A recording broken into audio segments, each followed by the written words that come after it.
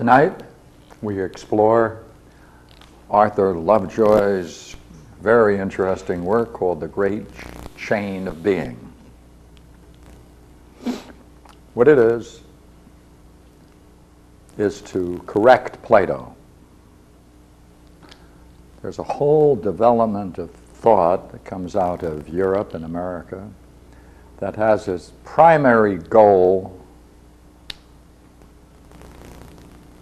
taking Plato off his pedestal and dropping him somewhere else. The idea of the great chain of being is the Platonic idea that there is the good or the one, the idea of being, or the intelligibles. And I think we're familiar with it, but I'll put it here. It's also called the good or the one.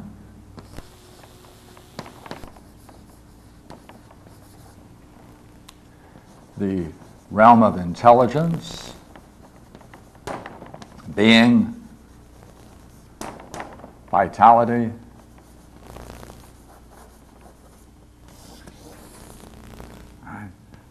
soul, world soul, soul and body, down to just body or physical. Now, this is all linked. See, it's all linked. It's called the great chain of being. Specifically, however, this idea is how these three are connected.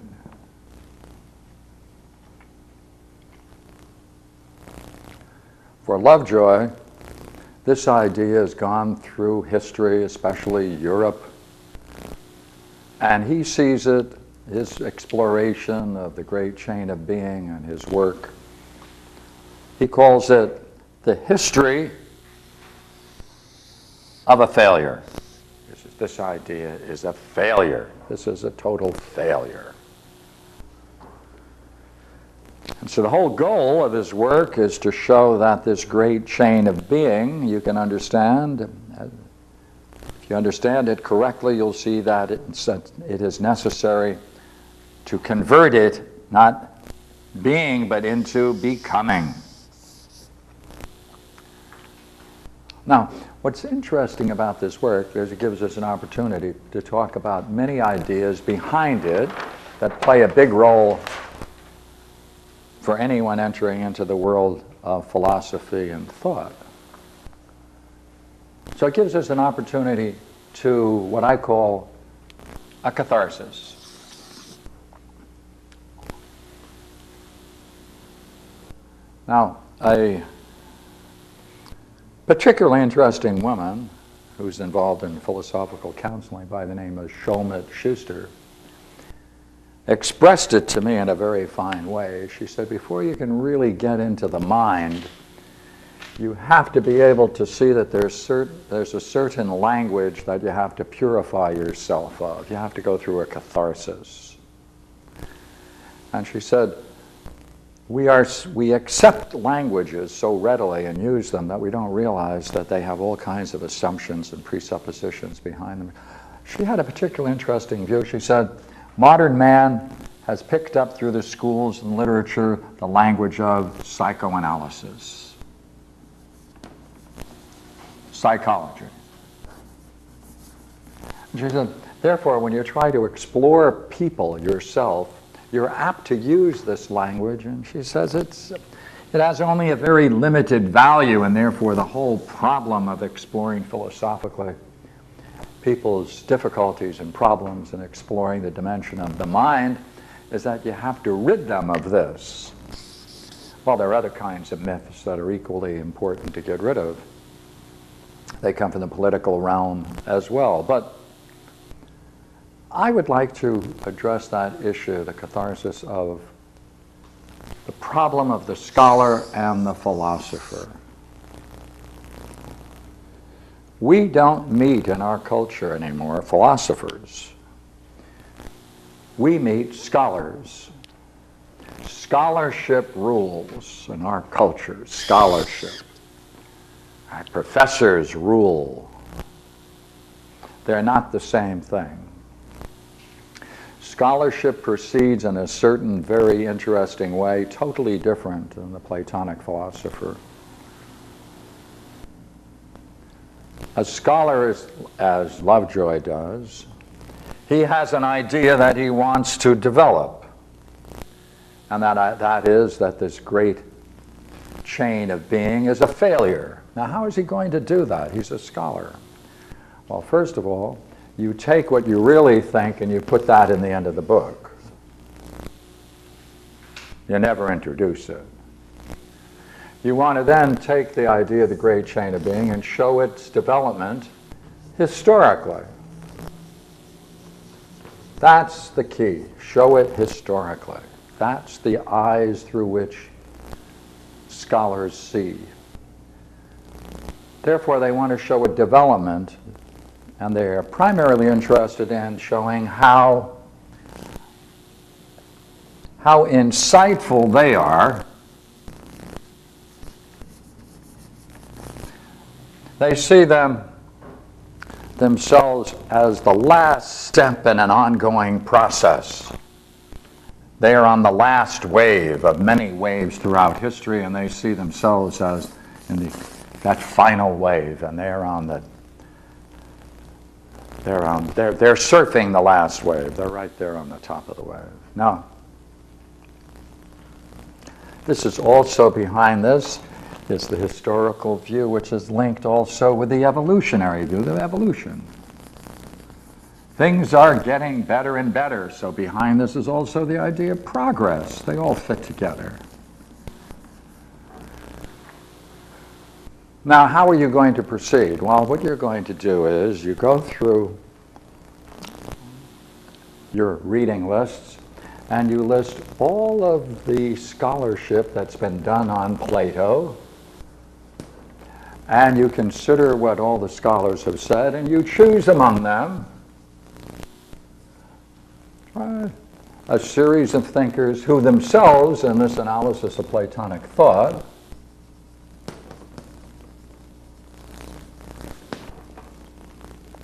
you choose them with care because you want to show that in your choosing them, the choices themselves go through a progression. And therefore, you know they're going to start with someone who takes a certain modest position in respect to the goal that he wants to achieve. Right? And then you show other thinkers that finally culminate in the thinker that most represents your own position. That's the way to do it.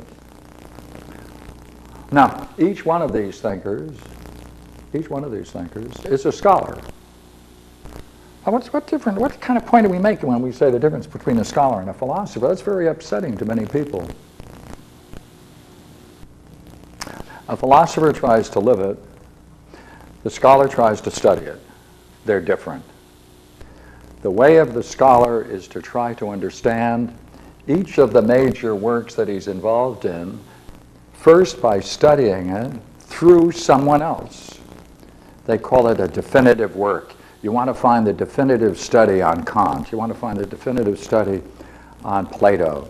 You want to find that particular source, that expert who can represent that thinker from whom you can then make your conclusions. Now,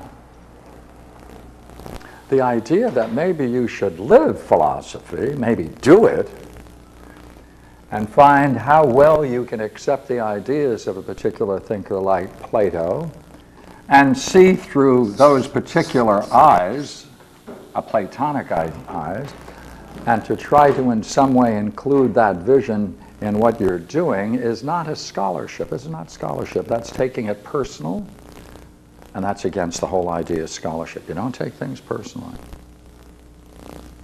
Scholarship, therefore, is a very curious kind of game.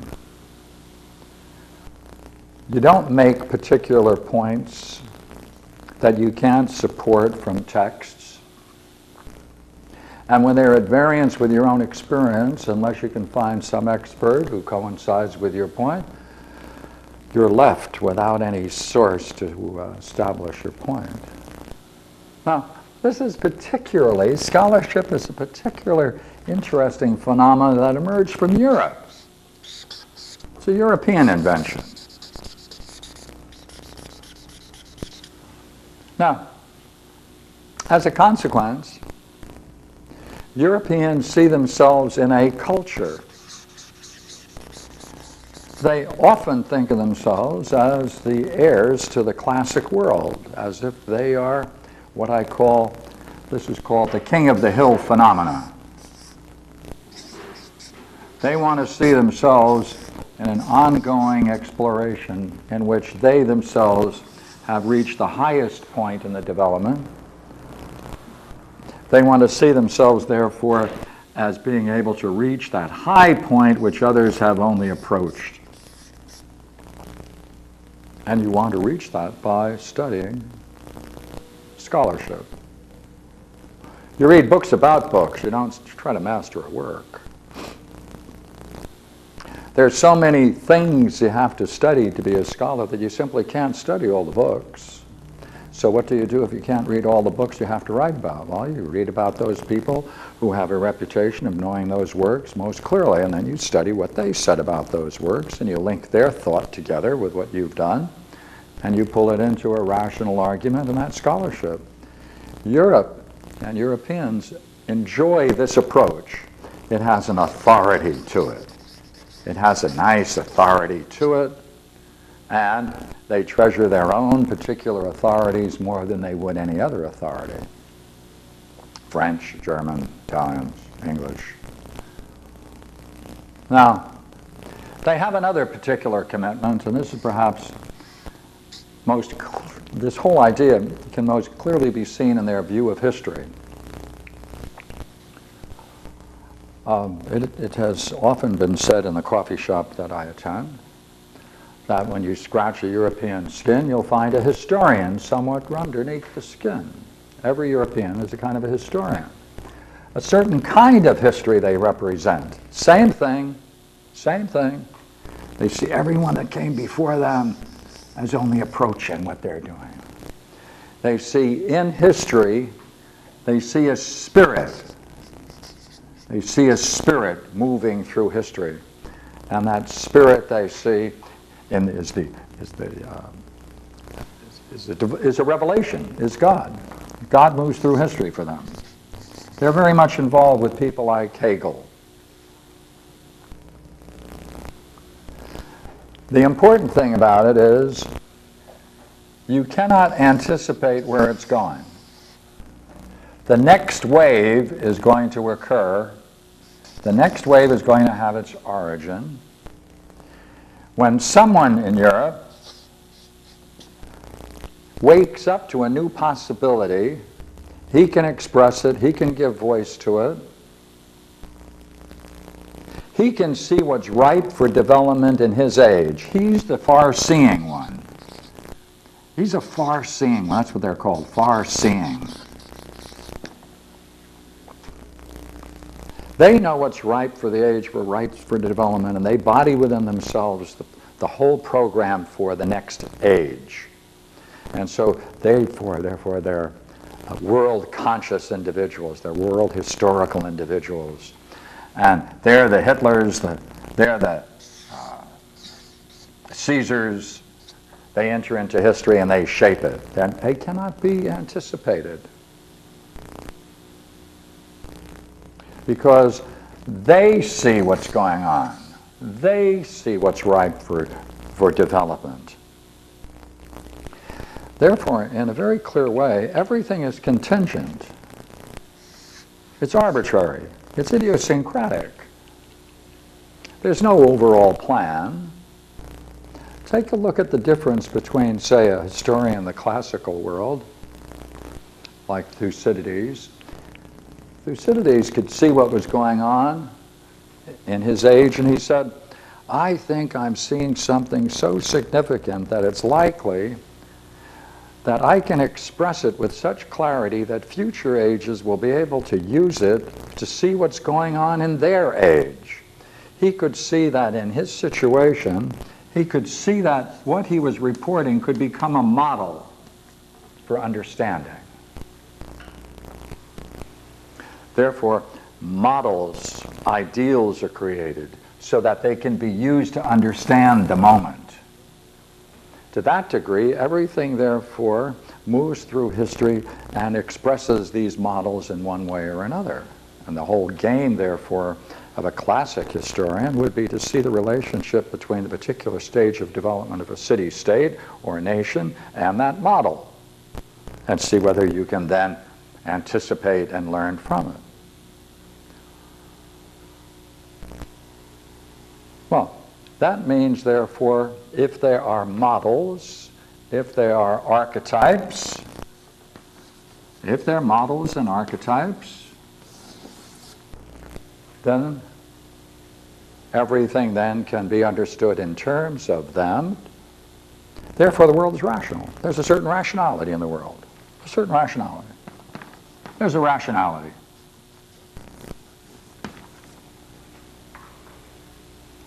Model copy, rationality. Now, when you extend that and say the absolute rationality of the whole cosmos, then that's what our friend Lovejoy is going to say is the relationship between this realm, which he calls the idea of the good,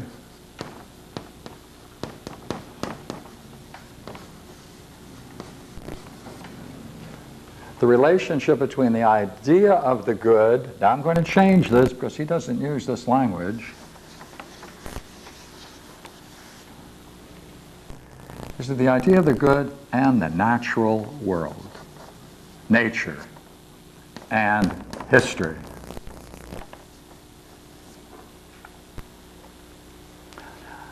Now, as he understands the Greek world, Plato's world, he says, look here, this idea of a model and archetypes as rational, if you take that in the extreme form as absolute rationality, which means, therefore, this idea of the good for him is a set of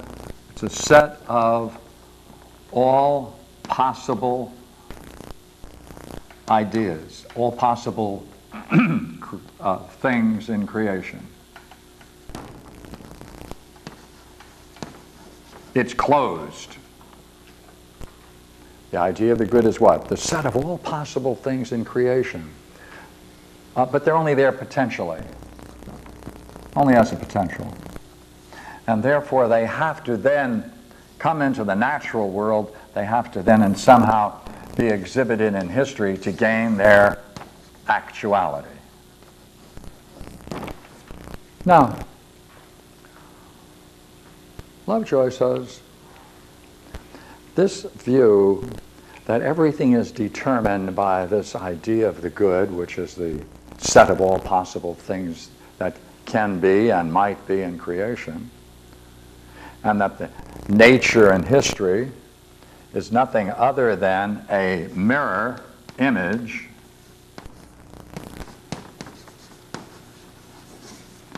of the divine idea of the good,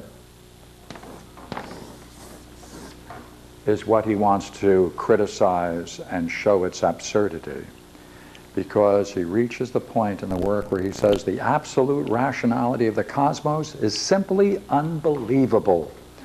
This is totally unbelievable. This whole thing is unbelievable.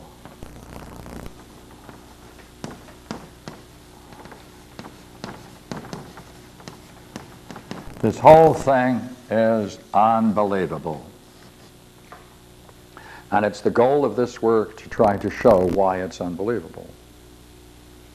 Now, I want to go back to several things about this. But this is a view that is heralded. And many people use it as a test. Do you understand Lovejoy? Do you understand that this whole Greek ideal is unbelievable? If you understand Lovejoy, you will see that you will have to consider what we just put on the board as totally unbelievable. Then you are a modern. That's what it is to be a modern, you see. A modern is someone who believes they have very good reason for dismissing the past because the present is so different.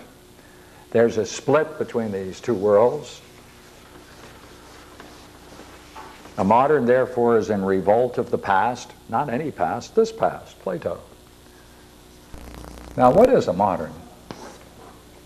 For Lovejoy, the person who expresses this idea of being a modern is the Romanticist.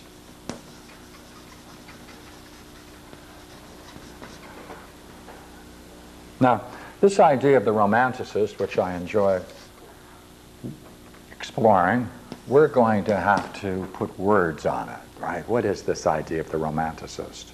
Now, he uses a couple of central figures to try to make his position.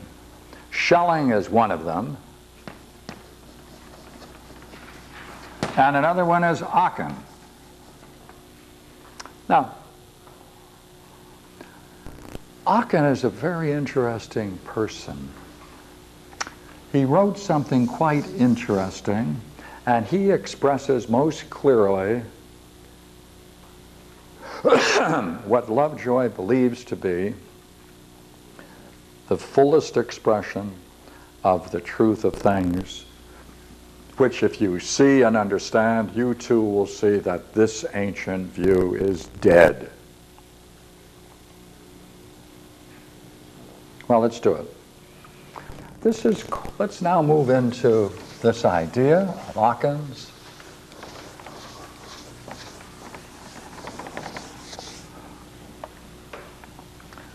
Now, here's the problem. Here is the flow of time. In time, all things are moving and turning and twisting and doing a variety of things. But through it all, there is something discernible in nature and in history. And we want to see if we can understand Aachen's view of it.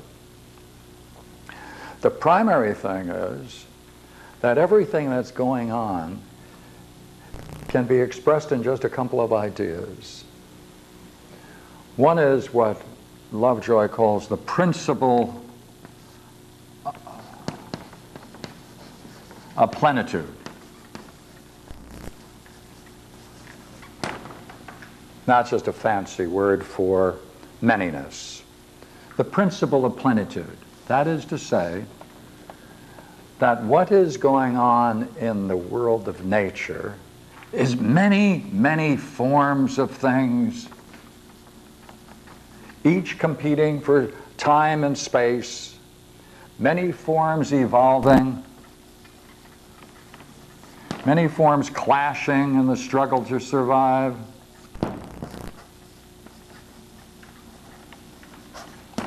But the key to all of that is that each thing is in some way expressing its own uniqueness. Each thing is totally unique.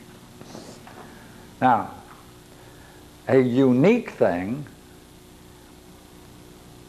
and in its uniqueness is its essence.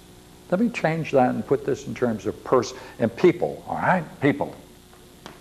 Here's one. The uniqueness of that person, when we talk about the uniqueness of that person, we use the term individual. A unique individual, right? A unique individual. And in our culture, many, many people spend a great deal of time and energy in trying to become one of these things. Because in the uniqueness, you show your essence. Not in trying to become like some ideal, no ideals. You must protect your individual difference, your individual distinctiveness. And that's it, see?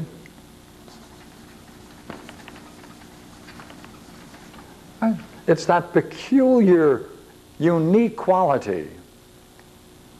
That's what's emerging through nature. That's what's going on in nature, in everything. For everything, no matter how much it may look like something else, there's always something particularly different about it, and that difference, if you can grasp it, is its particular essence.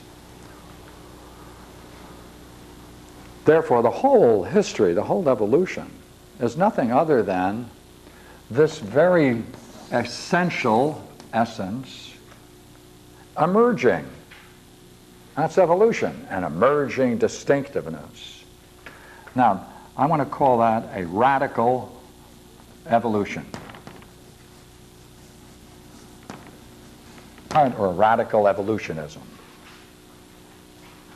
Well, what's coming through this? What is that's working its way through all of this, showing itself most distinctively again and again and again? What did we see it? What did we say it was in history? God. Hegel, that's what's moving through history. If you want to understand God, you see how God expresses himself in history. Because the will of God expresses itself in history. If that's the case then, through evolution, God expresses himself. God is being expressed.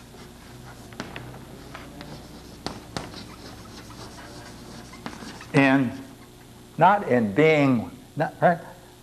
Being expressed not as being, that's stable, static, but as becoming.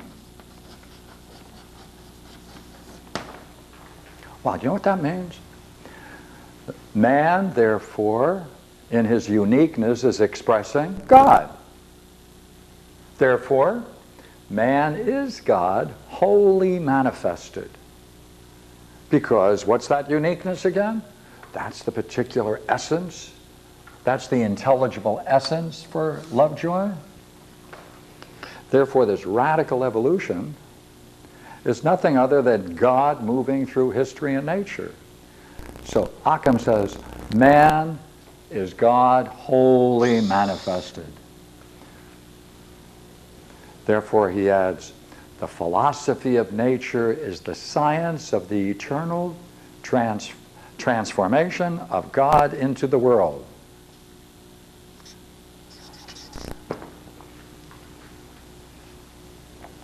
That's what it is.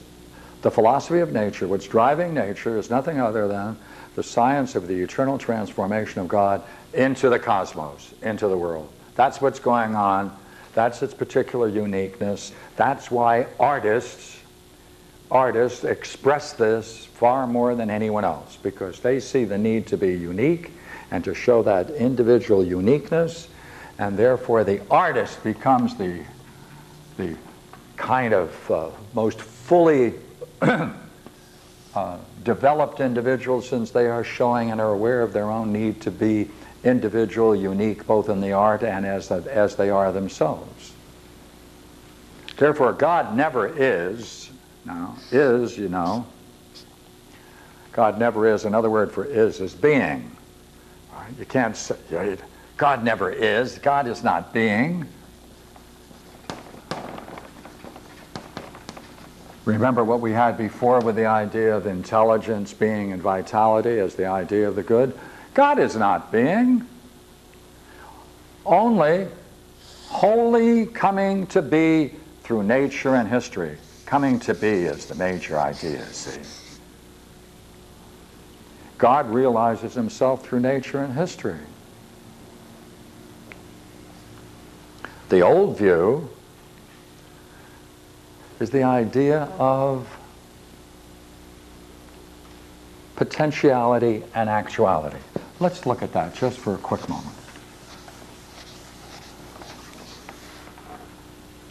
He quotes and he goes into Plato's Timaeus.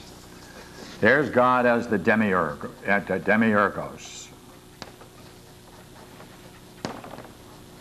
Right, God the creator, right, maker. And God has an idea, right? And he contemplates that idea, much like an artist would contemplate the model that he wants to work.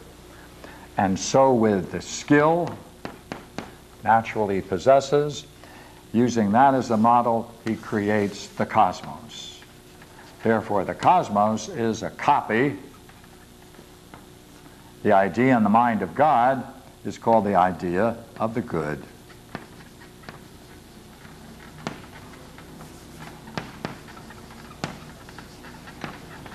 Idea in the mind of God also being intelligence, vitality as a unity. Therefore, these terms are always hyphenated.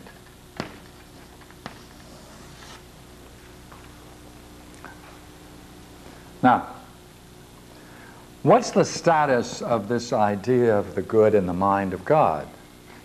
Now, here's two ideas that are very important, especially to Aristotle. So we'll use it. Potentiality and actuality. Consider a seed has been planted. And just the seed in the ground. Would you agree it has only actualized is the same word as developed or manifested. It hasn't actualized anything, it's just a seed. Therefore, it's actualized nothing.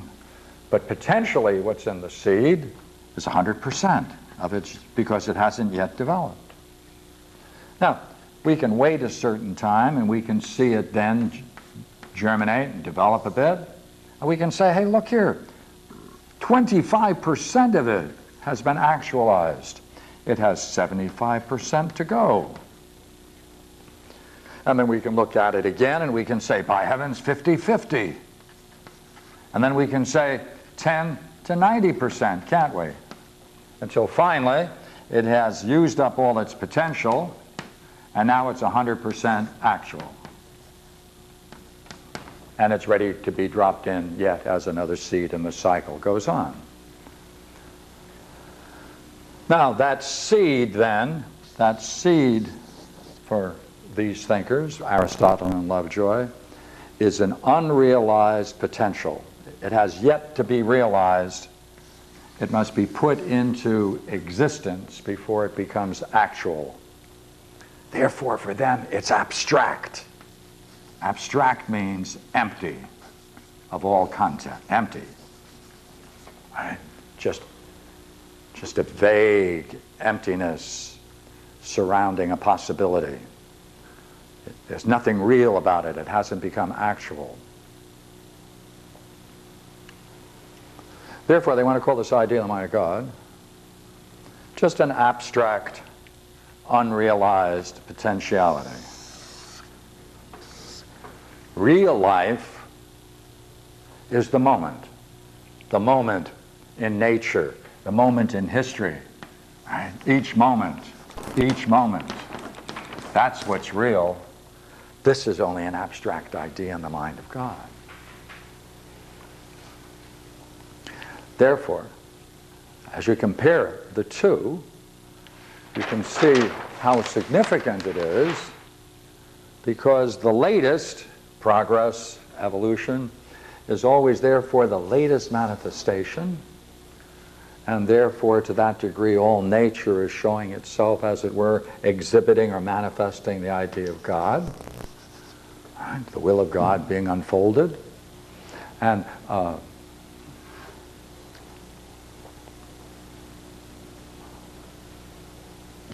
therefore God needs the universe in order to be. And the universe is coming to be, therefore God is coming to be. Matter of fact, God is nature, emerging.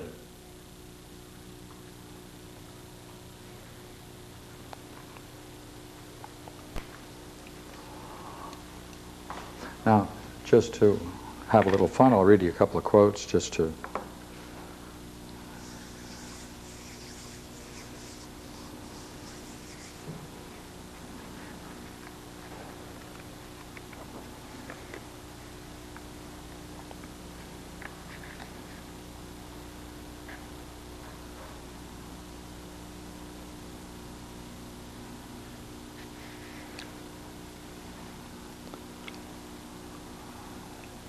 the contingent world. Now I'm just going to read a couple of sentences about this contingent world.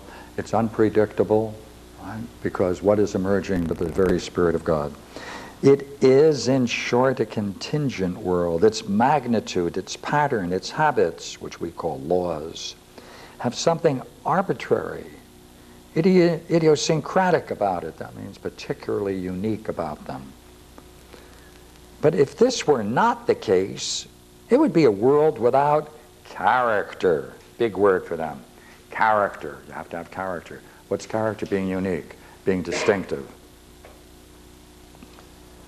Without power of preference or choice among the infinity of possibilities, possibles. If we may employ the traditional anthropomorphic language of the theologians, we may say that in it, will is prior to intellect. Right? That's an interesting notion. Right?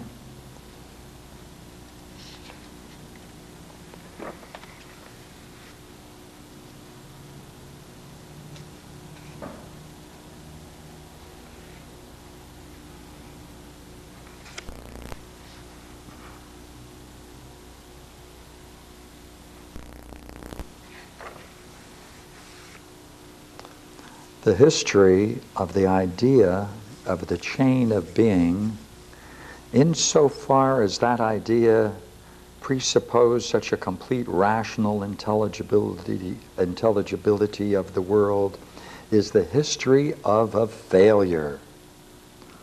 More precisely and more justly, it's the record of an experiment in thought carried on for many centuries by many great and lesser minds, which can now be seen to have had instructive negative outcome.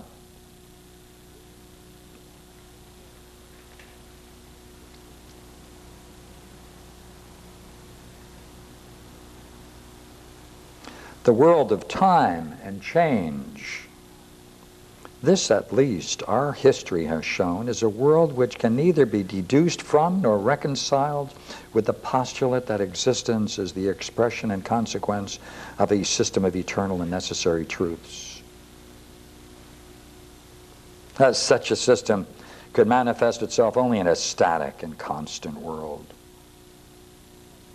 And since empirical reality is not static and constant, the image does not correspond with the supposed model and cannot be explained by it.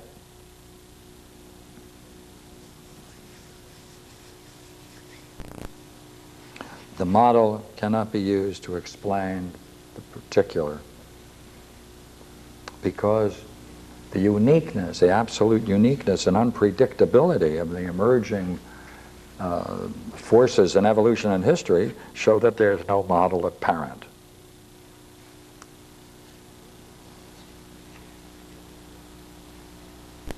Therefore, this idea rests upon some idea of faith, he says, which we can abandon.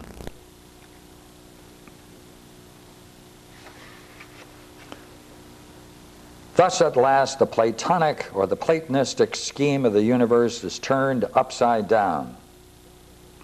Not only have the original complete and immutable chain of being been converted into becoming, in which all genuine possibles are indeed destined to realization, grade after grade, yet only through a vast, slow unfolding in time. But now God himself is placed in or identified with this becoming.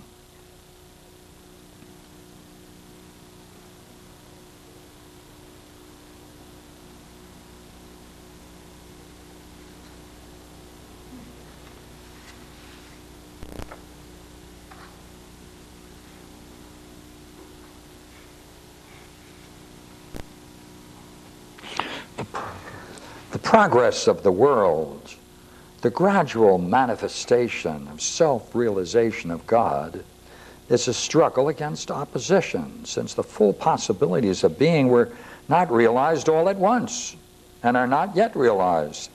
There must be in the original nature of things be some impediment, some principle of retardation destined to be triumphed over. Indeed, but without suffering, the temporary defeats. The life force advances, fumbling by trial and error.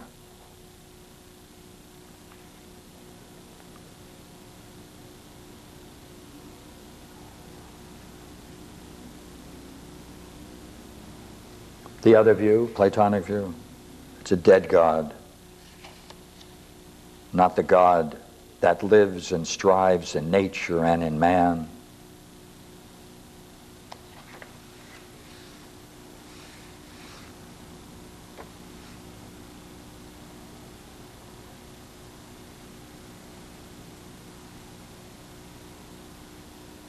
Okay, let me now stop and talk about this rather interesting idea he has, you see.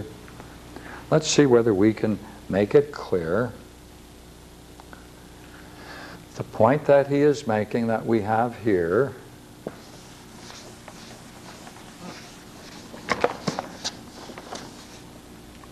for Lovejoy. Let me put it in another, same thing we've said before. All right. For him, this concept of the idea of the good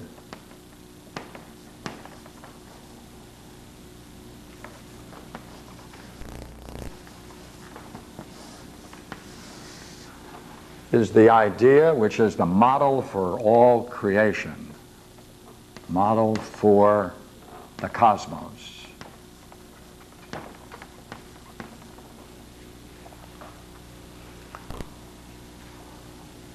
Therefore, the copy here is nothing other than the manifestation. Now, the way he understands this is not uncommon. For him, this word, he doesn't recognize that it's a technical word. Unfortunately, not many people do. That's a Greek word, idea. That's a Greek word. See? We've talked about that before. We'll do it again tonight. Look here. Let me first talk about it the way Lovejoy understands it. For him, it's a concept. Then there are many concepts. These concepts are nothing other than what must be realized here.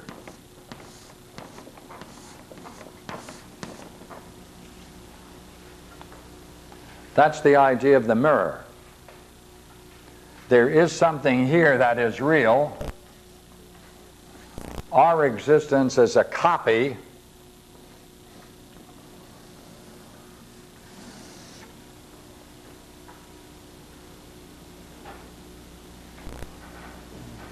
and he says this view is absurd. And it's absurd because it's static. There's nothing here that can't be there. Everything in the natural world must have its proper form in this realm of ideas. It's a model copy, it's a mirror. Therefore, it's static. Nothing new can evolve.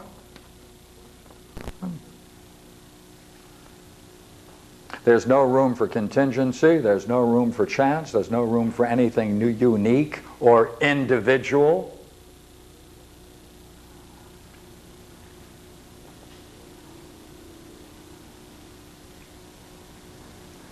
Now, he's taking the Greek concept of the idea of the good and he understands it this way. In order to do that, being a scholar, he has to look for people who have that idea. That is, they understand Plato that way. So naturally enough, he's going to quote them, and he's going to quote them, and each one of them is going to be a scholar. Not a philosopher, a scholar. He's not going to look at Plotinus, he's not going to look at Proclus, he's not going to look at Plato. He's not going to do those things. He's going to go to his authorities. He's going to cite a group of authorities in order to make that point. And if you take a look at the authorities he uses, you can see that he's chosen them with care in the way in which we described a few minutes ago. But what would that look like if we used Platonic thinkers? What would happen if we used Plato? Oh, look here, let's try it. Let me introduce something here. In order to make the point that he's making, all right, now we have to keep, this is the way he understands the idea of the good. That's the way he understands it. Remember his idea in time, everything unique, right? Individualistic coming through here, through which God emerges, right? Through all those differences, and God is struggling to become. Therefore, Lovejoy says, there are two ideas in Plato, the idea of the good and the good itself. Now, since the idea of the good itself has been said to be equivalent to the highest idea of God,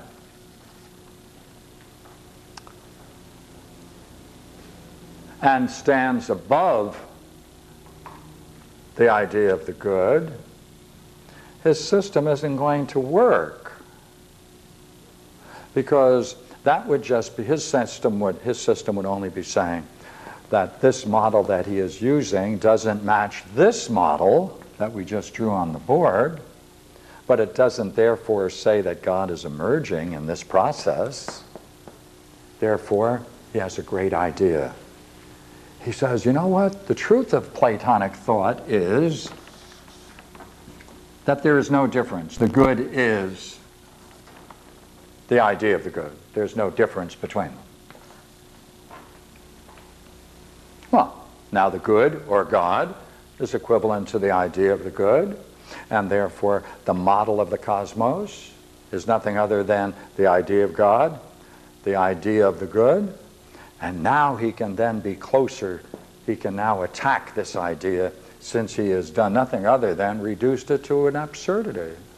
Now let's see if we can show that.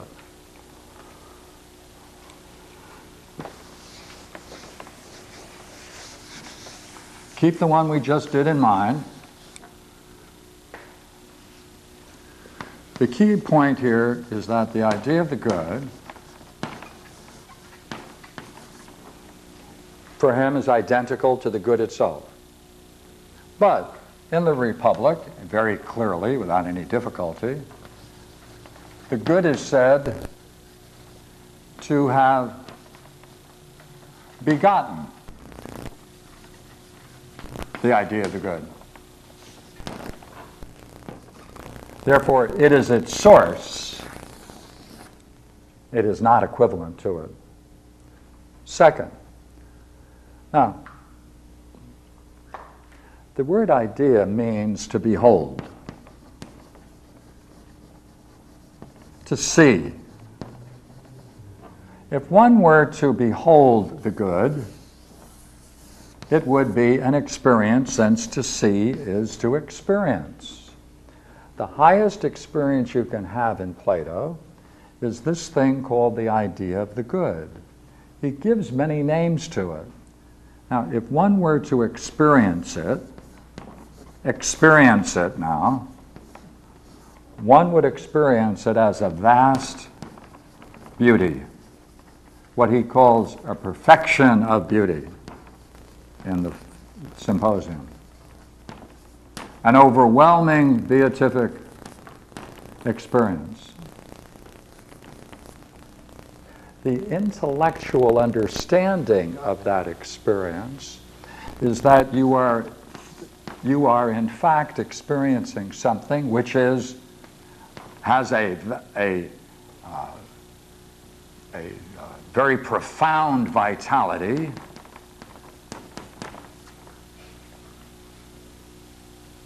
you see that no matter what you experienced before as real, nothing can be compared with it, because you are face to face with the highest level, as it were, of reality, because by contrast, everything else pales by comparison. Its reality is most intense And one recognizes that it's not anything other than mind itself or intelligence.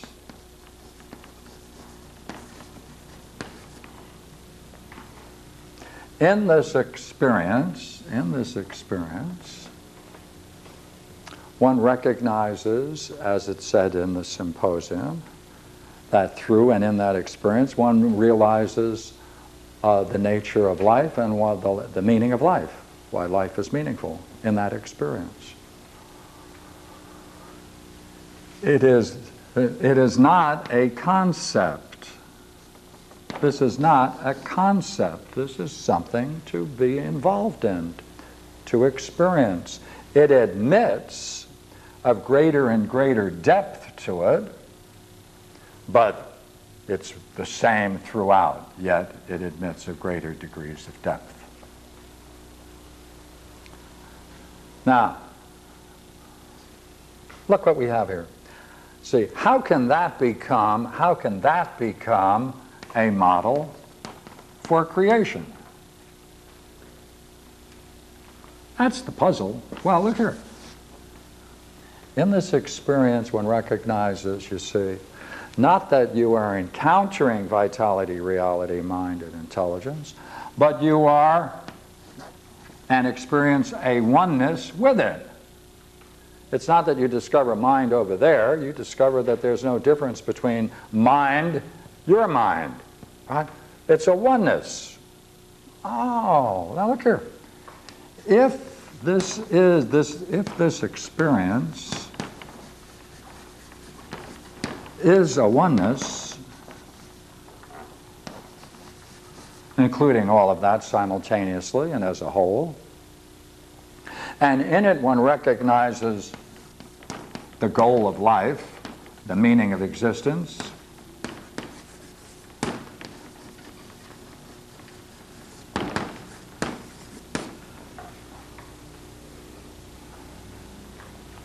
that's not in history. That's not in history. That's only open to the mind and the mind only. That's not in history. That's not in nature.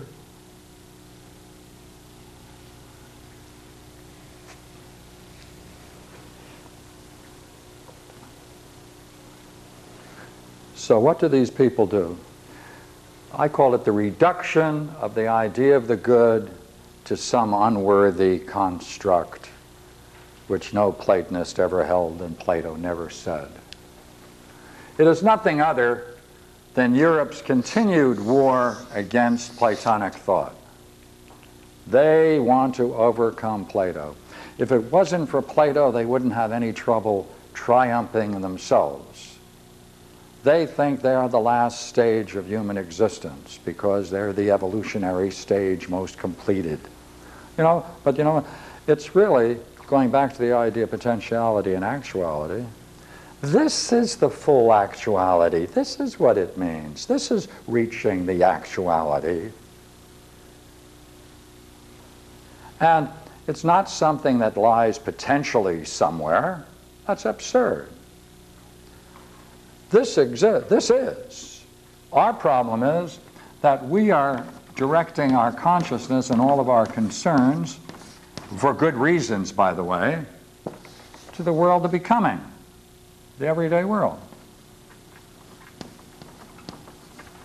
We have lost and must reclaim how to understand this problem so we can, as Plato says, turn the mind around so that it can then see what's there to be seen.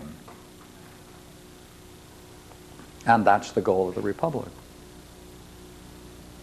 Therefore, for Lovejoy and people like him, excellence is in that multiplicity of diversity, and for them, this diversity itself is the essence of excellence. However, in the Platonic world, this is the essence of excellence, because this is what it is to be a man. Therefore, the people then who represent that to whatever degree they can, they become the model. Because they're trying to model themselves after something that is preeminently meaningful.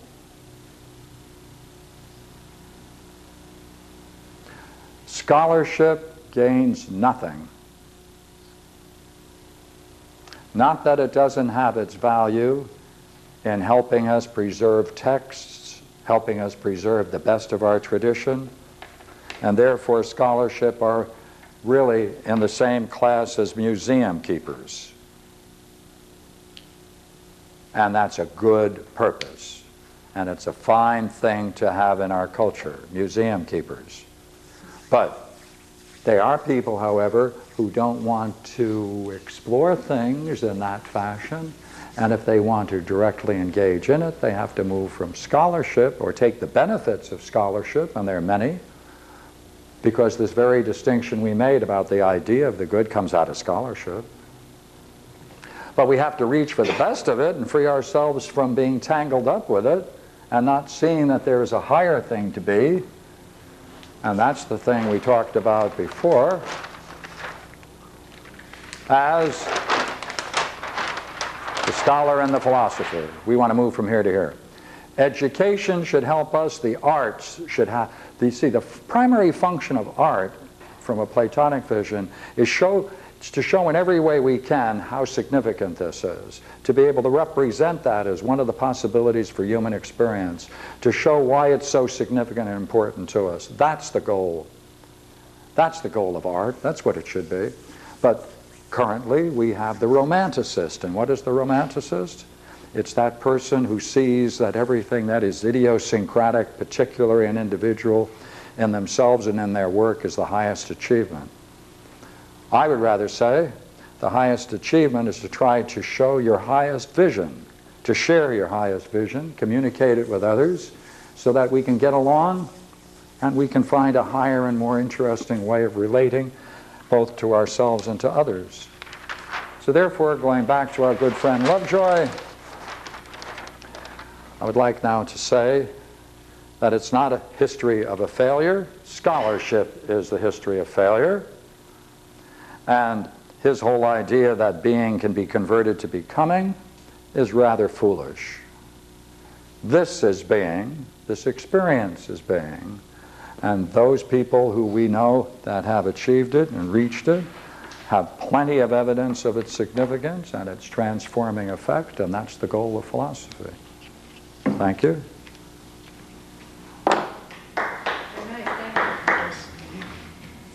So, what do you want to talk about? I give you a couple of quotes. I can read some quotes if you don't have anything to say. I'll read you some quotes. Well, I would say that what they're doing is deifying relativism. Oh yes, relativism comes right into that, doesn't it? Yes.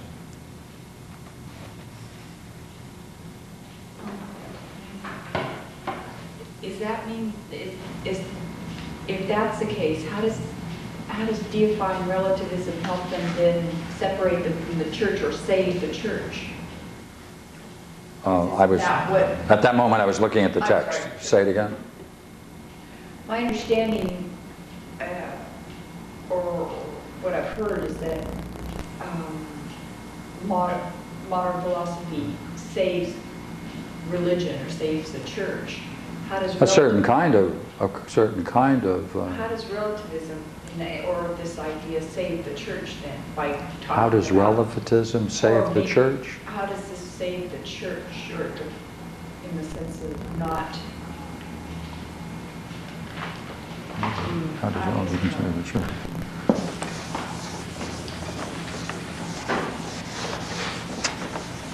I mean, how can some people use the ideas of relativism to support their own faith?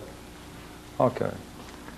Your ideas are merely your personal, private, idiosyncratic opinion, and everyone has a right to one, and therefore we can dismiss your views. And therefore the only thing that is left is the belief I have, which I don't put out. And that's what they might do, and that might be a way in which relativity or relativism And reductionism can save faith by disregarding and trivializing all other views. Yeah, that's one way. And yet, at the same time, keeping the possibility that everyone has their own private view, that they can't. Not the possibility, that's all there is. That's all yeah, there is. Yeah. Wow.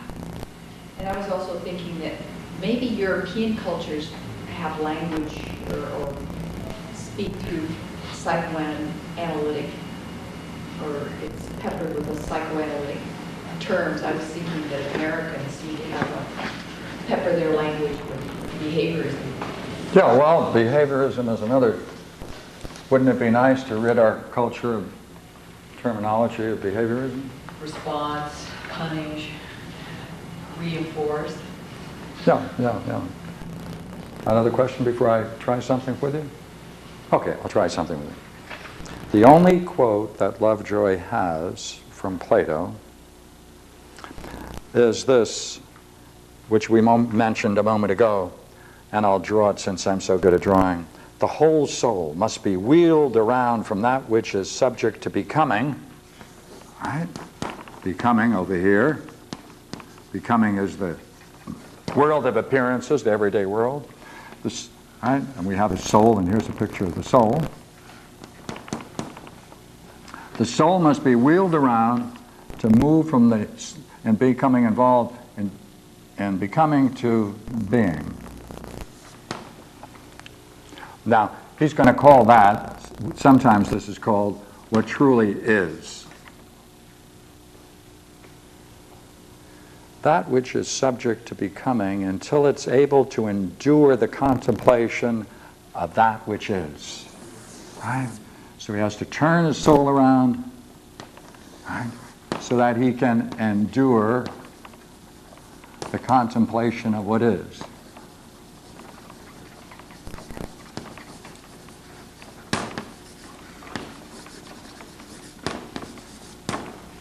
This is on page 41.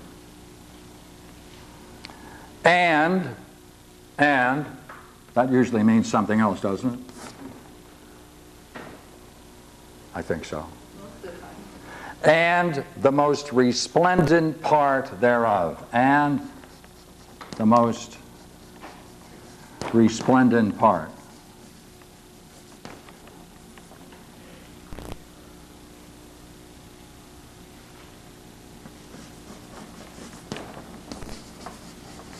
So he's got to do two things, right? He has to endure the contemplation of what is, right? And the most resplendent part thereof. Right? Two things.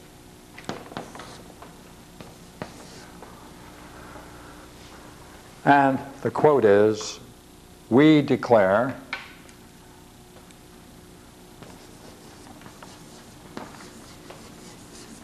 that is the good." We declare that is the good. Now, what's interesting, therefore, about this, what? Just that we declare it. It's Yeah. From the text, it's Yeah, we it's, declare it. yeah, we declare, popularly. And he ignores the fact that further down in the text, there is that beautiful description that I quoted a short while ago about the good begets the idea of the good, and the idea of the good is the same as what is. So that's the only quote he uses in the whole book on Plato. So that's the dangers of scholarship. You go in with an idea, you back it up with authorities that can support your view, you don't live it, and you don't try to live philosophy, you rather want to preserve certain ideas current in your culture so that you can become a leading spokesman for it and defend it, rather than trying to reach something that has a greater and more profound basis in existence, reality. So, thank you guys. Thank you. My pleasure. Always enjoyed going over some of these things. Whatever I'm going to do next week, I don't know. We'll take a look. Thank you. So being called a gentleman and a scholar is not such a big deal. No, I think I would go along with that. Being called a gentleman and scholar. See, gentleman is a great term. See, a gentleman, not a gentleman. Well, this part and parcel brought about nihilism, relativism. It's totally incapable of understanding why we've had such totally destructive world wars and destruction of 100 million people in the last century. And this is what gave birth to it, because Hegel, Nietzsche,